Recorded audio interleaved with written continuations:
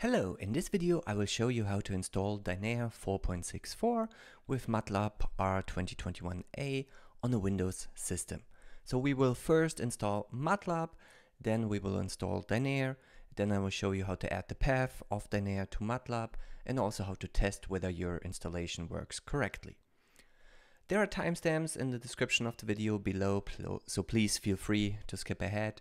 If you find this video useful or if you spot any mistakes, please let me know so I can update the description of the video.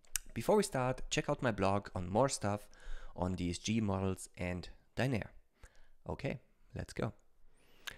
Okay, now let's install Matlab first. That is, you go to MathWorks homepage, you log in into your account, and then you either already have a license or you buy one or you ask for a trial version of Matlab.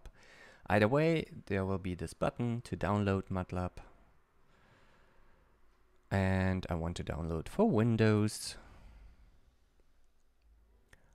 And this will take a couple of minutes.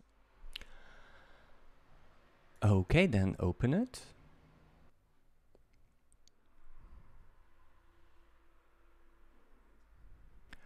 All right. I allow access. Then you have to log in with your credentials. Accept the license agreement. Check the license you want to use.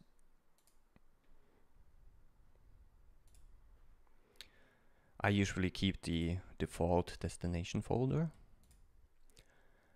And now for Dyner, it is actually sufficient if you just install Matlab. If you have access to the optimization toolbox, that would be also a good toolbox to use with Dyner. The statistics toolbox as well. And the control system toolbox.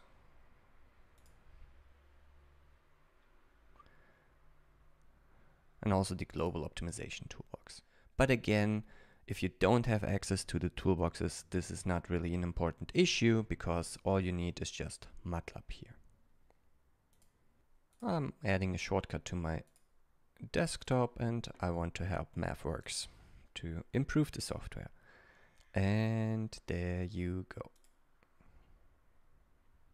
Now this might take a little while. Okay, this took about 10 minutes. Now once the installation completed, close. Let's open Matlab, see whether this worked. Okay, sometimes you have to enter your license again. Okay, now let's install Dyner. For this we go to Dyner's homepage, click on simply download. For Windows, the latest version. Okay, open the file. Yes. Click next. If you want to, you can also install Dyner++, which is a standalone executable. But for our purposes, we don't really need to. Okay. Now, here's a bit the tricky part. If you have access, then I would recommend that you keep the destination folder to this folder. If you don't have access, if you don't have admin access, then you might want to put this somewhere in your maybe your documents folder. But be careful that this is not on a network drive or in a Dropbox or an iCloud drive or some other cloud storage drive. Okay, so these files have to be on the local hard disk. The files itself don't require any admin access, so you could, once it's installed, you can move around the folder as you wish. Okay. Now let's go back to Matlab and let's have a look at where we installed this. Okay, so I'm going to C, Dyner 4.64, and here are the files needed to run Dyner. This folder, Matlab, is a very special folder because we have to add this folder to the path of Matlab. And you can do so either with the graphical user interface or with a command, and I would heavily recommend that you do it with a Matlab command because then you won't get weird errors. Now let's create a folder where we will store our work. Okay, so maybe in C Dyner, new folder, let's call this work. And in this folder, I will put all my mode files. Again, very importantly, this has to be a folder on your local drive, not on a cloud storage drive or a network drive. Okay.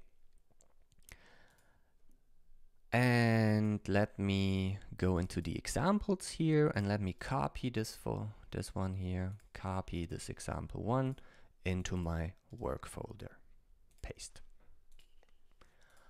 Now I'm adding the path. Very importantly, it has to be the Matlab folder, and do not include all subfolders, but just the Matlab folder. And now if I run Dyner, it should give me, this is Dyner version 4.64. And if I'm running example 1,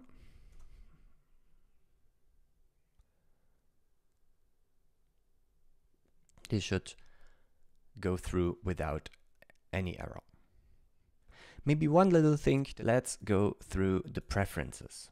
Okay, what I like to do is add Dyner's MOD extension to the file extensions for the Matlab editor, such that I get code highlighting. Okay, click apply. Okay.